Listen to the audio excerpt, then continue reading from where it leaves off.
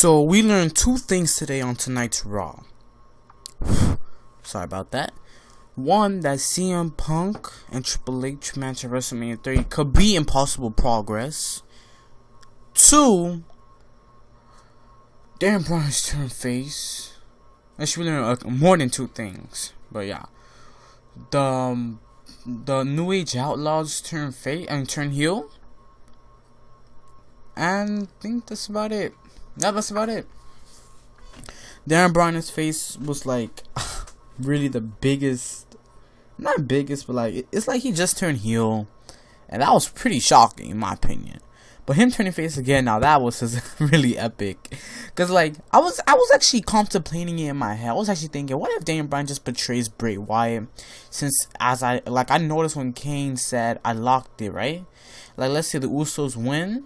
Daniel Bryan probably did that on purpose so he could finally get his hands on Bray Wyatt, and I'm sure he's been trying to get his hands on Bray Wyatt for a very long time.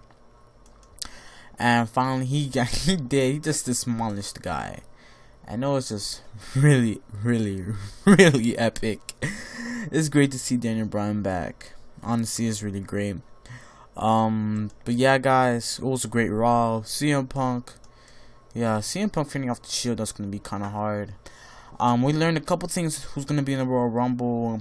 The Road family is going to be in the Royal Rumble.